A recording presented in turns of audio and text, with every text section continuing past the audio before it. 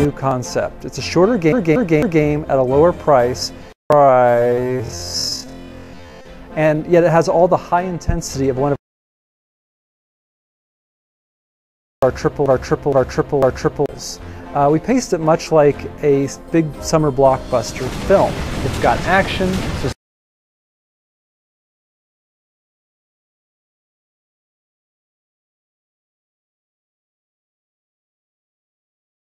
suspense, mystery, and the humor you'd expect to find in a Ratchet and Clank game. Guys, I'm not looking for any trouble. Quest for Booty is a hell, I like you. You can come over to my house and fuck my sister. that he carries,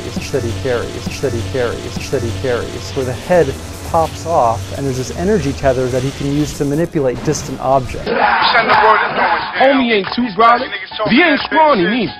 And he be styling on him a little, you dig? We wet him off, yeah, we wet him. And generally manipulate the world. Ratchet can also pick things up with his wrench, which he couldn't do before. He can pick up these heliogrubs, which are these creatures that light up when they're scared. Get ready to die! He can use those heliogrubs to travel through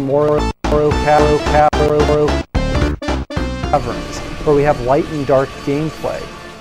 This is a game that will appeal to people who are fans of tools of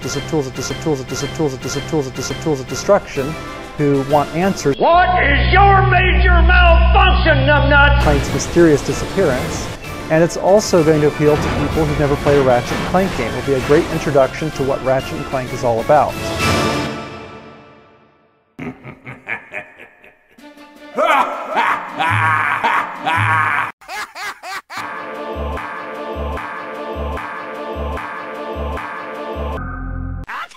Fuck my